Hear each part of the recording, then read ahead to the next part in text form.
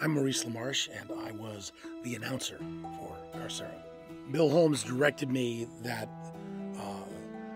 this guy is, there's something almost a little sinister about him. He wants to put on a good show. And, if there's danger involved in that don't make no never mind to him.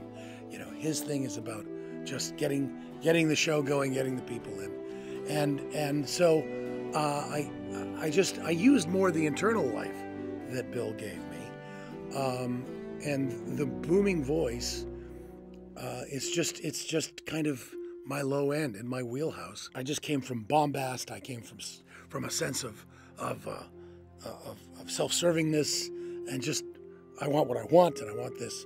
I want the people cheering as loudly as they can, and for whatever's going on. We didn't find the voice right away, and I remember we did do one little run of the first 5 lines of the character as Orson Welles, and that is a temptation. I mean, I seem to be the go-to Orson Welles guy in the world of voiceover, because this guy has to boom over an arena full of people, and Orson was just a little too subtle, my friend. Yes, get me a jury and show me how you can use this voice in an arena. I mean, Orson could have, but I only do a certain portion of Orson's range. Once I boom as me. I would just say strap in for a great audio fantasy ride every Tuesday. We've got them coming out on audio streaming platforms everywhere, and you're gonna love it.